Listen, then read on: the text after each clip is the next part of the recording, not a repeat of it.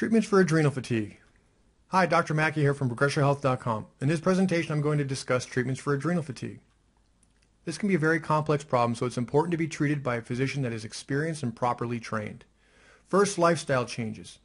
Now, the foundational, most important aspect of improving and restoring adrenal function is proper glycemic regulation. This includes not only blood sugar control, but also proper insulin control.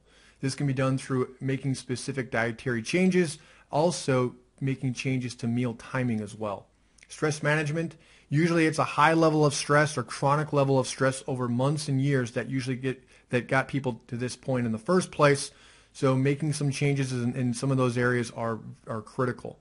Exercise. Now, exercise can be important to restore adrenal function depending on the type, but more importantly, it's about minimizing or reducing the very high endurance, long distance, aggressive forms of cardiovascular exercise. This can deplete the body over time and create more and more adrenal fatigue. Improving sleep quality. Most people that are adrenal fatigued or adrenal exhausted don't sleep very well, so improving that sleep quality is going to be also a very foundational way to restoring adrenal gland function.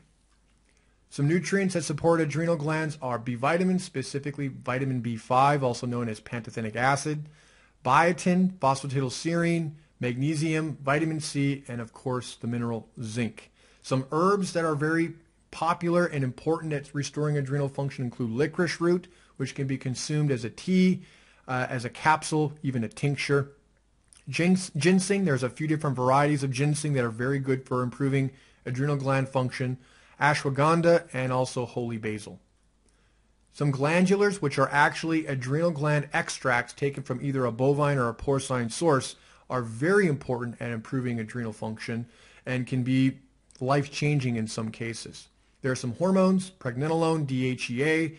Some blood work will actually show someone that has had a high level of stress over the years will show a low level of DHEA in a blood test, which correlates very well with low adrenal function.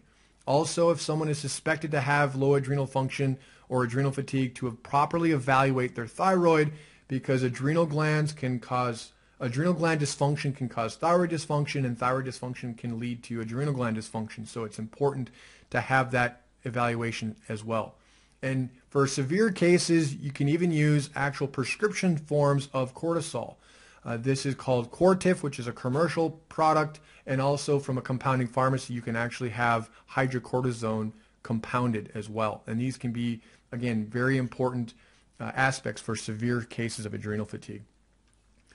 So some questions. Why doesn't my doctor know about adrenal fatigue? Well, for the most part, conventional medicine does not recognize adrenal fatigue as a true diagnosis. However, adrenal fatigue is very real and affects a very large portion of our society because of the high levels of stress.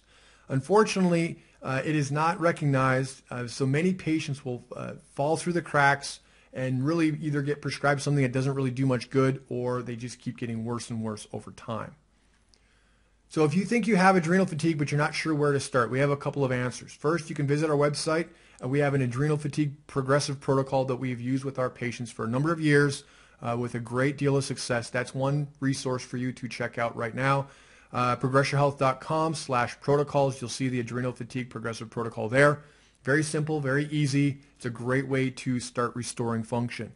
If you feel like you have a little bit more of a severe problem than that, you need a little bit more one-on-one help, you're more than happy to set up a consult with either myself or Dr. Davidson to find out how we can help. So again, visit our website at ProgressionHealth.com.